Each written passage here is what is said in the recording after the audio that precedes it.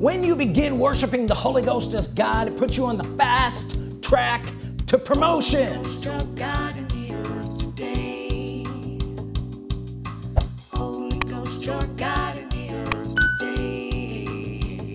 Holy Ghost is God in the earth today, and you walk with him by saying words. My name is Andrew Hemstrought. Thank you for joining us. If this is your first time here, make sure you subscribe. If this isn't your first time here and these messages are blessing you, then consider becoming a partner with us. Luke chapter 4 verse 8, Jesus said, "Thou shalt worship the Lord thy God, and him only shalt thou serve." Well, tonight I'm going to be preaching to the choir. That means people that have received this message, people that have become Holy Ghost worshipers. This message is for you, because I spend a lot of time trying to preach to people and reel them in, people that have not yet worshiped the Holy Ghost, because I'm trying to make Holy Ghost worshipers out of them. But we've had some success, and people are beginning to worship the Holy Ghost as God, like they should. Yes. Say like they should. Like they should. Jesus said, "Thou shalt worship the Lord their God." They just don't know the Holy Ghost as the Lord their God. They should, but they've not come to that place yet, and so I spend a lot of time attempting to get them to come in. But this is for those who have come in, those who have received this message from this ministry, and they have become Holy Ghost worshipers. There will always be naysayers. They say, "Nay." There were naysayers when you believed on Jesus and got born again. They say, "No, that didn't happen." And yet we can testify that there are certain things that have happened to us when we do believe on the Lord Jesus. We become brand new on the inside. Okay. There's attesting results that go along with it, and those results testify to the fact that something happened. Things were not the same. Amen. Then I was filled with the Holy Ghost with the evidence of speaking in other tongues, and that was different. I became different. That was night and day different from what it was before I'd received the Holy Ghost and began speaking with other tongues. And I had attesting results, results that testified to the fact that that was a real thing that happened, and it's different than it was before. Am I getting this across? Yes. Trying to walk you through a progression here so that you can have some context. Well, then that led me to worshiping the Holy Ghost as God, which I will talk about in a little bit. A lot of people didn't go that far with it. They received the ability to speak with other tongues, but they didn't receive him for who he is as God. Are you here? Yes. And there's naysayers that say, "Oh no, you don't do that. There's no such thing as a Holy Ghost worshiper." Yes, there is. I'm a Holy Ghost worshiper. Say, "I'm a Holy Ghost worshiper." Jesus said, "Thou shalt worship the Lord your God, and him only serve." When you come to know that the Holy Ghost is God, he came into the earth, he is the Lord my God, well, I'm going to worship him and him only serve. Receiving the Holy Ghost as God and worshiping him is night and day different than all the other things that I was doing before. Yes. Are you here? I have attesting results in my life that prove it. Say, "I'm a Holy Ghost worshiper." I'm a Holy Ghost worshiper. If he is God and you're not worshiping him, then you're not fulfilling Luke chapter 4 verse 8. "Thou shalt worship the Lord thy God, and him only serve." Right? There's only one part of the Godhead in the earth today, and his name is the Holy Ghost. Jesus isn't here. The Father isn't here. He's in heaven with Jesus. They sent the Holy Ghost to be with us. He's here. Well, when I believed on the Lord Jesus Christ, got saved, you know that language, most people do. born again, right? I was brand new on the inside, and in the local area where I was, there were only those kind of Christians that I knew. So in order to fellowship with my brothers and sisters, I went to these type of churches. But in the midst of that, I had received the Holy Ghost with the evidence of speaking in other tongues. And I remember the day I was in one of these, revival meetings where they preach that Jesus died for their sins according to the scripture. Glory to God. People would get saved. But nobody got filled with the Holy Ghost, I can tell you that. This man came in. He became one of my good friends later on, but he came in. He had a smile on his face. I knew at once this man had been baptized with the Holy Ghost and spoke in tongues. I knew it. I walked right up to him and I said, "What are you doing here?" And he said, "Oh, well, I just came in to see what was going on with the revival meeting and yada yada." Well, he became a good friend of mine because now I could fellowship with someone who was there. Are you here? Because it was night and day, different from just being saved. People that get filled with the Holy Ghost know exactly what I'm talking about. It's night and day different, is it not? Preaching to the choir. Say, he's preaching to the choir, right? So I said, "What are you doing here?" And we began to fellowship with one another, and I was in that group of believers where we preached faith and we preached the gifts of the Spirit and receiving the Holy Ghost with the evidence of speaking in tongues. I was in that group for years. Say years. And I developed in it, and I read the Word in it, and I put in my 10,000 hours speaking in other tongues. I put in my over 10,000 hours in the Word. Are you here? And I preached in it. I went to Bible college in that same group of people. But not once in that group of people did they say, "I worship you, Holy Ghost." They never went there. The gift of receiving the Holy Ghost and speaking with other tongues should have led us to worshiping him as God, but it didn't because our doctrine disallowed it. In fact, we'd preach on that. You don't go there. You don't worship the Holy Ghost as God. Are you here? Well, if that's in your doctrine, how could you possibly go there? You couldn't. And so all of these people that I was under and with and loved never once put their toe through that door of "I worship you, Holy Ghost." Not once. Not once. Not one single time.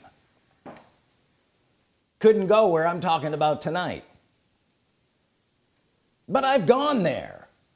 I've gone there. I not only put my toe through that door, I went all the way through the door, and that's where I stand tonight. And I am telling you, it is night and day different from all of that other stuff that I was doing before. I'm not saying those things weren't good. Am I making myself clear? I'm not saying those things were good. I'm not saying you shouldn't get born again. I'm not saying you shouldn't get filled with the Holy Ghost and speak with other tongues and preach the word of faith. But I'm saying if you don't go through this door of worshiping the Holy Ghost as God, you can't know what I'm really talking about.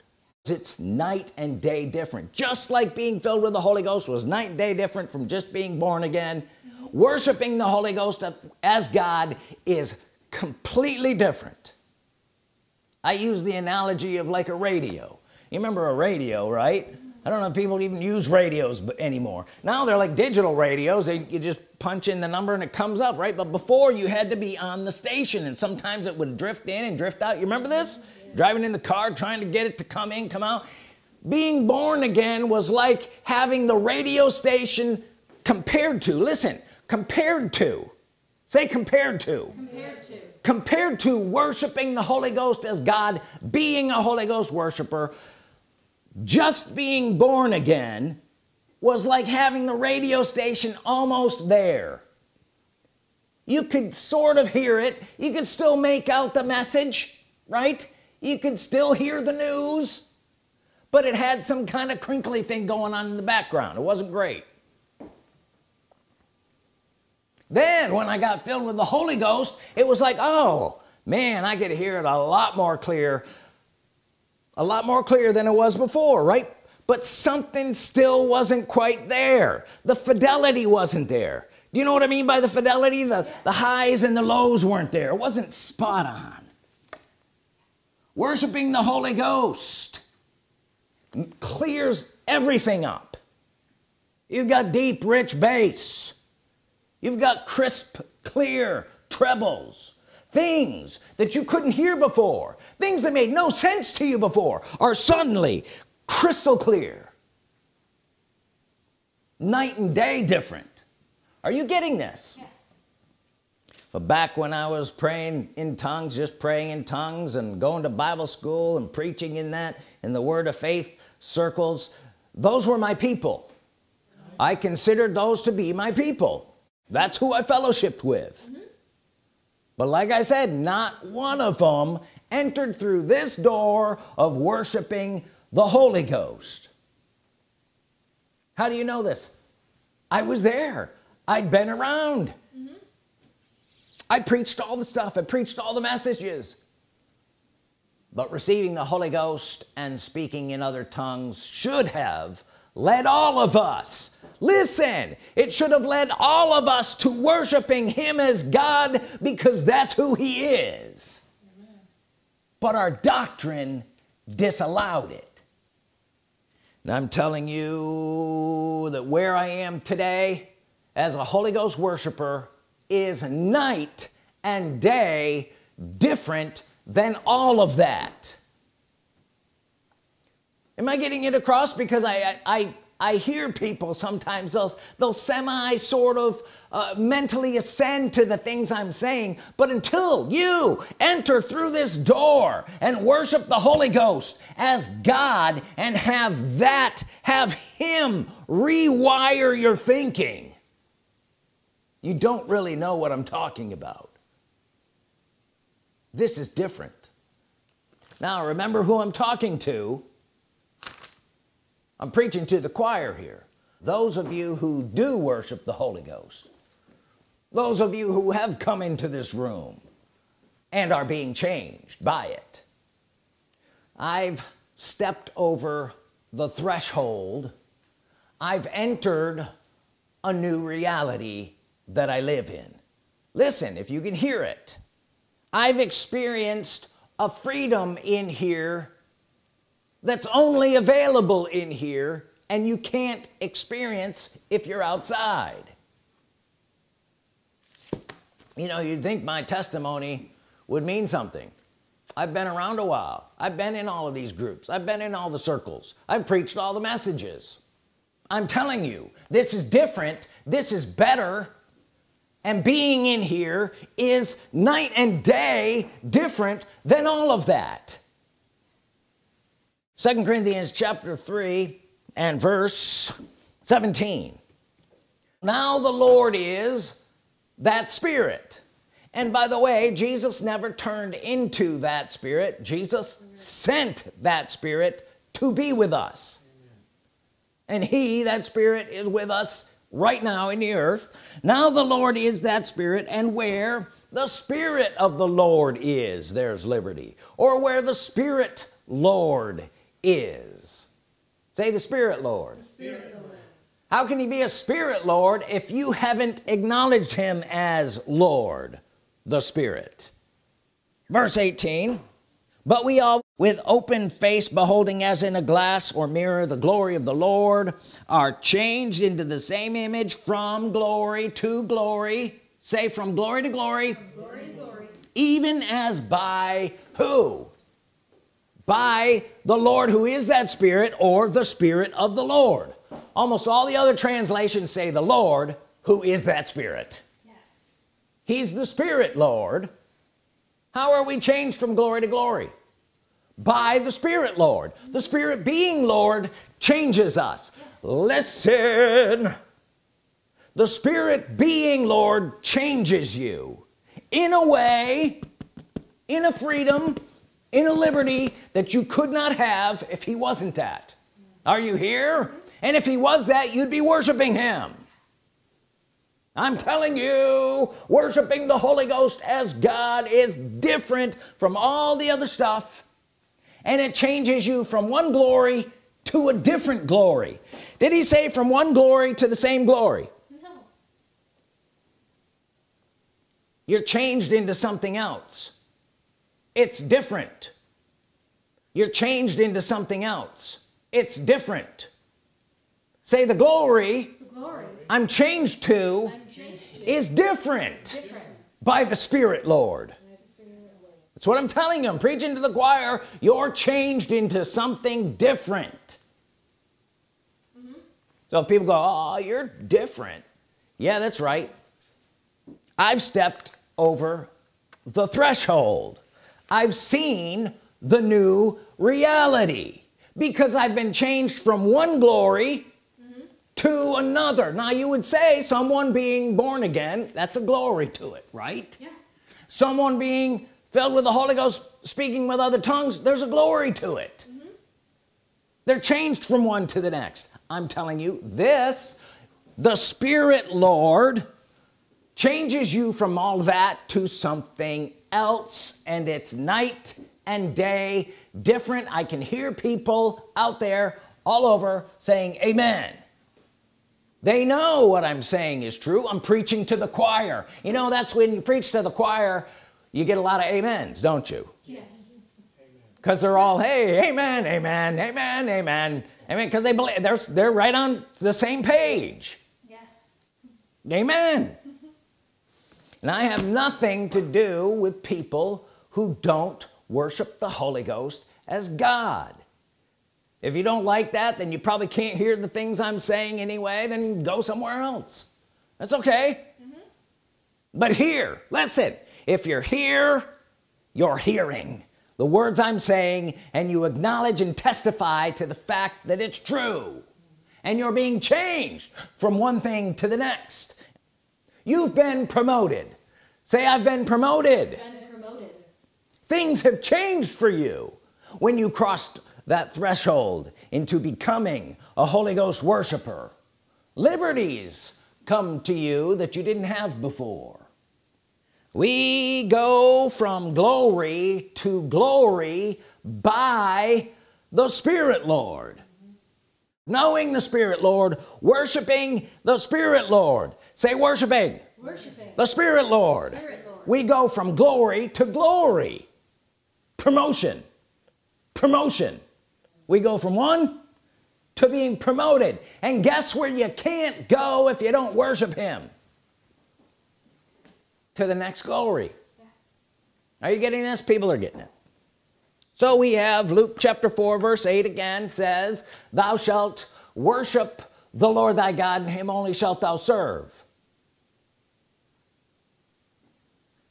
Now the Lord is that Spirit. Where the Spirit, Lord, is, there's liberty. The Lord is that Spirit. Thou shalt worship the Lord thy God. The Lord is that Spirit. Thou shalt worship the Lord thy God. The Lord is that Spirit.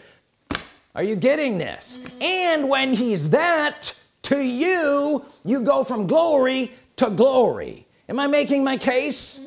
So I can go to the next glory by worshiping him. Acts chapter 13. Acts chapter 13 and verse 1.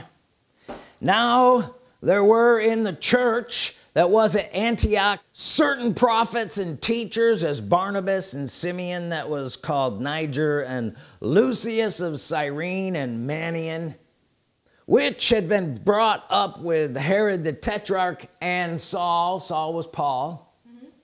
Verse 2, as they ministered to the Lord. Say, they ministered to the Lord. Other translations just interpret that worship, and I would agree. As they worshiped the Lord. Now remember what we just read. Now the Lord is that Spirit. Thou shalt worship the Lord thy God. They knew these things. As they worshiped the Lord and fasted, the Holy Ghost said. As they worshiped the Lord, the Holy Ghost said, separate me, Barnabas and Saul, for the work whereunto I have called them. Who said this? Who said to separate them? Who said separate me, Barnabas and Saul, for the work whereunto I have called them? Holy Ghost. They worshiped the Lord and promotion came. They were set into a position they weren't in before. Can you see this? Yes. As they worshiped the Lord, the Holy Ghost said, promotion. Verse 4, so they, being sent forth by the Holy Ghost. Yes. Who were they sent forth by? The Holy Ghost. The Holy Ghost, they were worshiping the Lord and fasted, and the Holy Ghost said, promotion, and then sent them forth. Psalm 75 verse 6 says, promotion comes not from the east or the west, but promotion comes from the Lord. Can you see that? As they worshiped the Lord, he promoted them. Did you see that? Say, as he worshiped the Lord, he promoted him. Promotion comes not from the east or the west. Promotion comes from the Lord. They were installed into something new by worshiping the Holy Ghost. I'll say it again. They were installed into something new by worshiping the Holy Ghost, something they weren't before.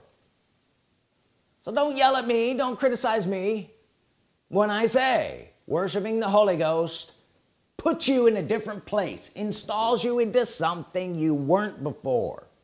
The simple fact is you become a Holy Ghost worshiper, which is something you weren't before.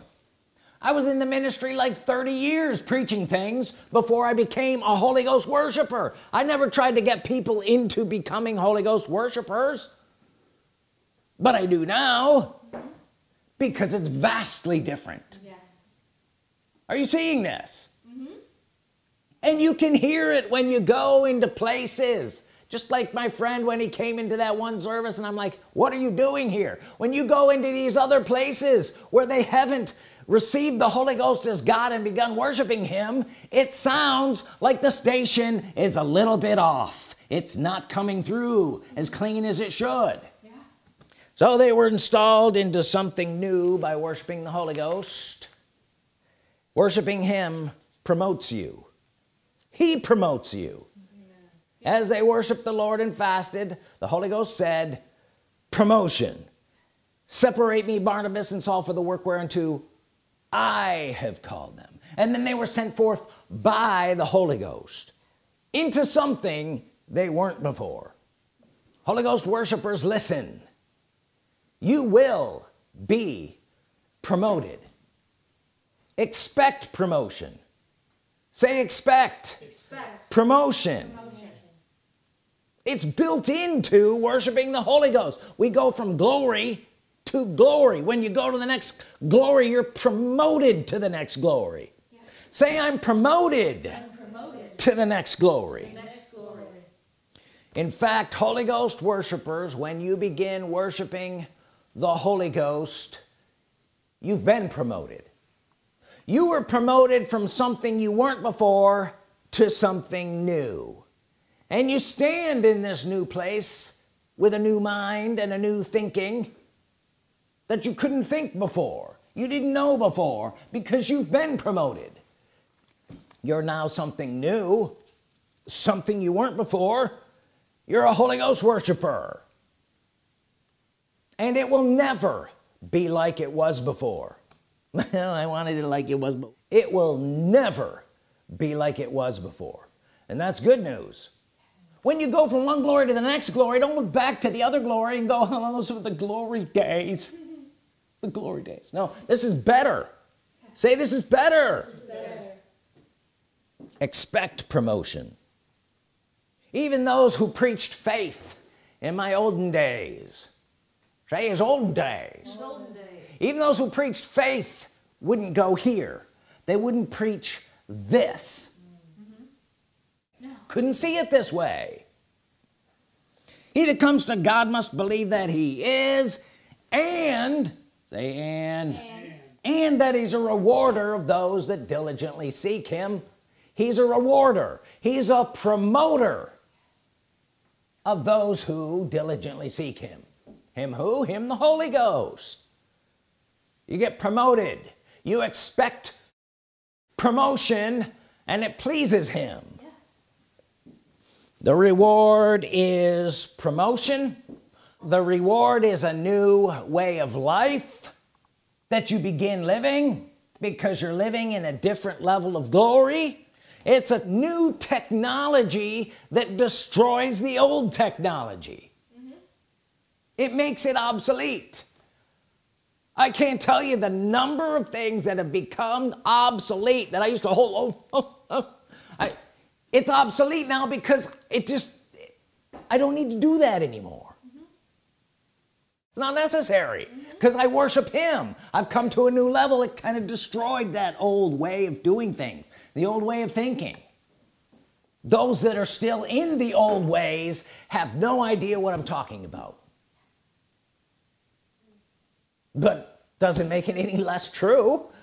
I'm standing here telling you, I was you before, and now I'm not you anymore. I'm this. I'm a Holy Ghost worshiper. I've gone to another level of glory, and I look down at the old level of glory, and it just doesn't taste right anymore. A new level, listen, a new level of glory, a new level of wealth, a new level of health, a new level of youth renewal in your physical body, a new level of deliverance that just happens.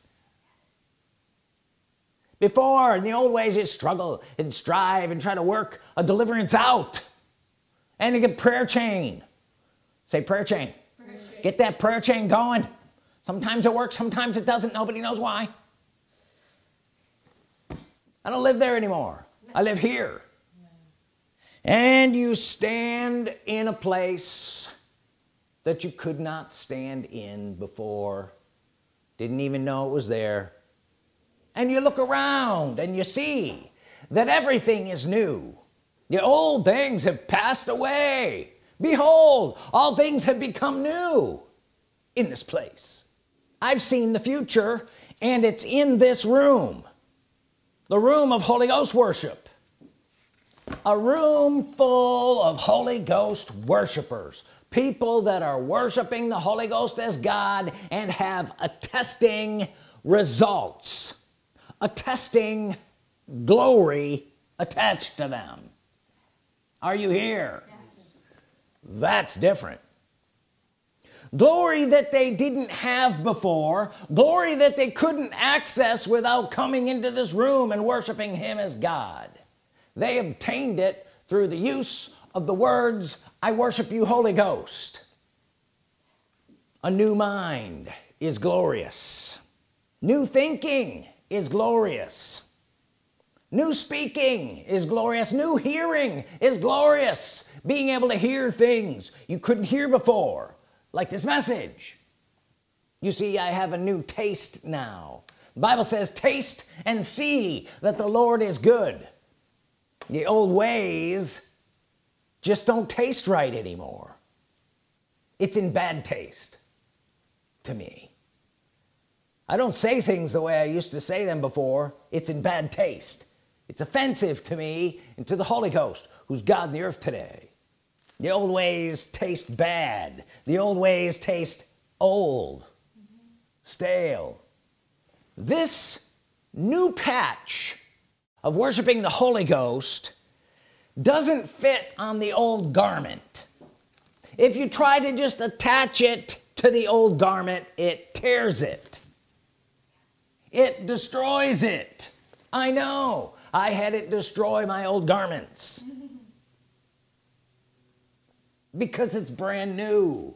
It's new. Say it's new. It's new. And then it has to rewire and refashion a whole garment for you that's brand new on a completely different level of glory. I'm so glad that some of you are getting this. The new patch can't fit on the old, and that's what everybody tries to do. They just try to add a little bit of Holy Ghost to whatever they're doing, and they get some results, and they get sometimes there's no results. They don't know why. You been there? You can't hold on to the old. You have to let it go. Say, let it go. Let it go. And that gets harder the longer you go. You go in one direction for 30 years and you're like, now I got to go in this direction. Everything seems new. Everything seems weird. What do I do? You got to go. You got to let it change you. Yeah. Is this making sense? Yes. You're the choir. You see, I'm not that anymore. I'm this.